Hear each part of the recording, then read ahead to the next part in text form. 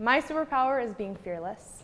Fearlessness comes in so many different forms. I share it by getting out of my comfort zone or flying down a mountain. Every day in life, there are things that make you uncomfortable. I don't really know if there was ever a defining moment that led me to where I am, but I definitely think there was a defining mindset that got me here. And it was when I stopped allowing my past to dictate my future, and I allowed myself to move on and to live a new life and to completely let go and try new things and allow myself to be a different person. And amazing things came together in my life when I just let it all go. If I counted every single time somebody told me that I could not achieve my dreams, I wouldn't have been able to count to that number. Just because you're scared doesn't mean you're weak. It's pushing through those. That's what makes you strong and successful. When you have confidence in yourself, you can raise other women up to see the beauty that they have. And then as you're doing that, you're also finding yourself.